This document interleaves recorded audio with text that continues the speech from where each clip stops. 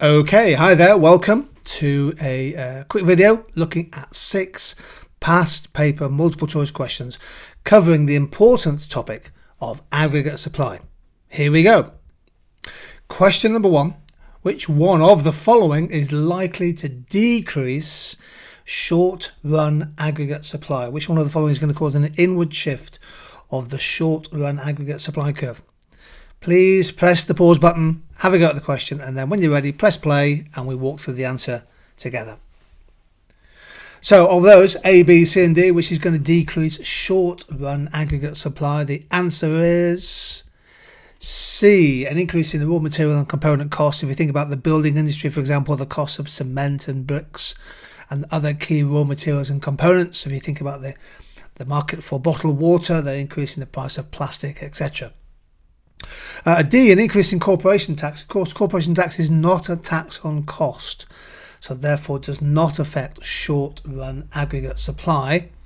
Increased unemployment would likely reduce demand rather than supply, and improvements in the state of technology would cause an outward shift in long run aggregate supply. Here's question 2. Good question, I like this one. There is a rise and appreciation in the value of the sterling exchange rate. Other things remaining the same, what's the likely effect of an appreciation in sterling? There are your options, A, B, C and D. Take a moment to press the pause button and have a go. So the pound has gone up in value, that the sterling has appreciated against the euro, for example, and particularly perhaps against the US dollar. What's the impact? Well, a strong pound makes imports cheaper and exports dearer, spiced. Now, cheaper imports means there is an outward shift of aggregate supply, but because exports become less price competitive, one might expect to see perhaps a fall in exports, which would cause an inward shift of aggregate demand. So the answer to question 2 is C. Here's your third question. A good question, recent past paper question. The diagram shows aggregate demand and supply in an economy. The initial equilibrium point, the macroeconomic equilibrium, is at point E.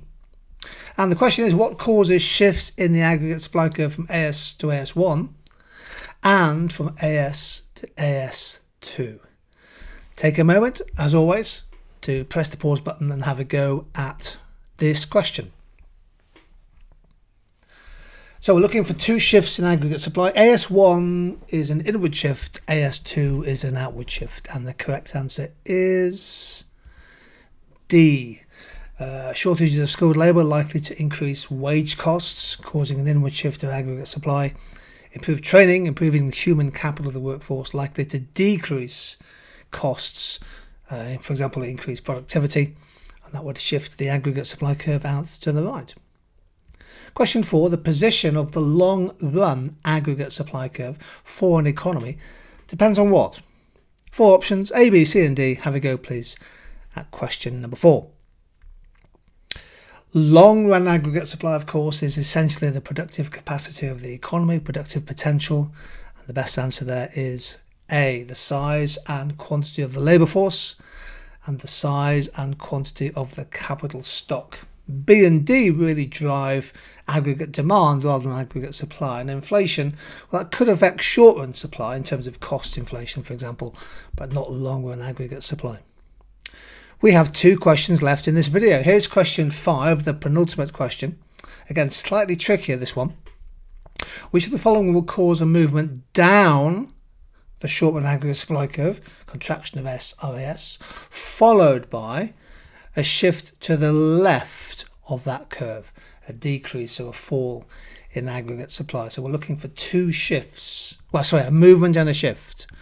A movement down the aggregate supply curve and then an inward shift of aggregate supply. Press the pause button please, have a go at question number 5.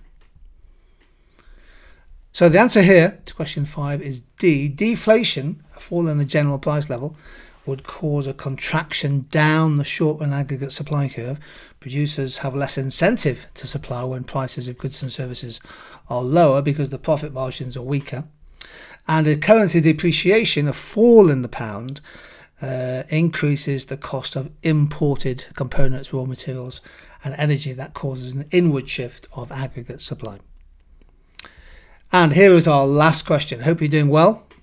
The position of an economy's long-run aggregate supply curve might be determined by all of the following except, so in this question we're looking for the odd one out. One of these factors that has no significant bearing on the position of the long-run aggregate supply curve. Can you find which one it is? A, B, C or D? And the answer to this question is A, imports of consumer goods. Imports of capital goods might well have an effect if a country is importing technology. But imports of consumer goods, of course, AD is C plus I plus G plus X minus M, affects aggregate demand rather than supply, whereas all of the other three, innovation, productivity and investment, do impact on long-run aggregate supply. Well, if you got 6 out of 6, you are absolutely on top of this topic, on top of the material, in great shape for your assessments. And well done. I'm going to be posting some more of these little videos with 6 questions to have a go at. Take care, stay safe, and hopefully see you back very soon.